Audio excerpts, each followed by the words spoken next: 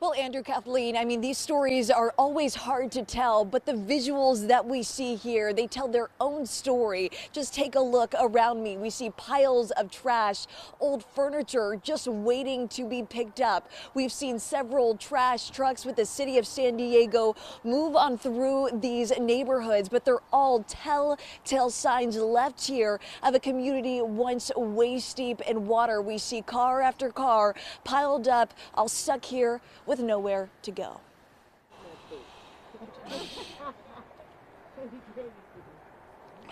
I gotta do it for my kids. A community in ruins brings neighbors arm in arm as their reality begins to settle in. We're all together. We should all unite, do this time. It's time. The buckled floors, piles of mud, and destroyed furniture. Everything, God. Everything. It's all reminders for Jerry Hernandez of a devastating loss of an old way of life.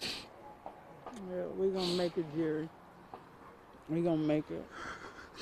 Now, days later, with the help of his cane, Jerry chugs along the remnants of his home, bad back and all, recalling the moments he was waist deep in contaminated water. I was just standing in the ice cold water, freezing, hurting.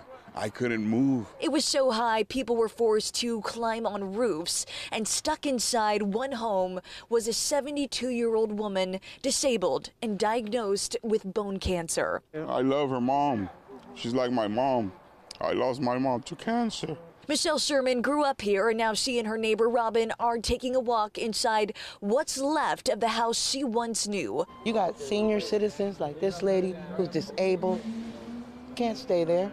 And then they can't live in this house. It smells. Along with the mess are leftover signs of a rescue. They had to give her tetanus shots and probably antibiotics and all kind of stuff. It was Jerry's daughter who stepped in, cutting her feet on this glass, sending both women to the hospital. Where's the people that works this district?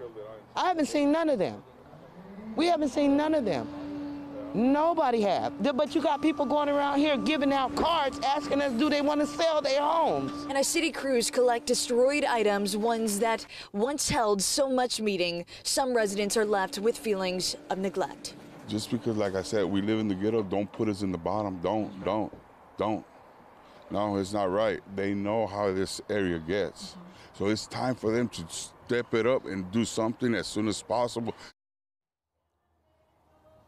Now, one of the biggest leftover signs here is just piles of mud. We've been trekking through it really all day, and some of this was inside people's homes. There are fans going off right now trying to air out all of these facilities. But just to piggyback off of what the Jerry Hernandez, who we interviewed, just said, he's pointing back to a time, 2018. This was the last time that they experienced this sheer amount of flooding. But, this time taking it one step further. So still left with nowhere to turn and demanding answers. For now, that's the very latest here from the Southcrest neighborhood. Sarah Alegre, Fox 5 News.